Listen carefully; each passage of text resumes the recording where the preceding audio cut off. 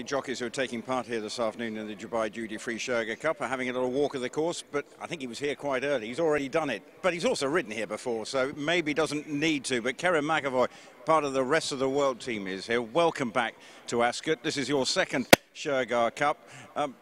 Obviously, it's a long way to come from Australia, but you were keen to come.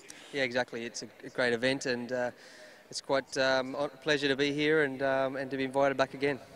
From a rider's perspective, how different is it to a day's racing? Because normally when you turn up, it seems a fairly solitary world you're in. That's right.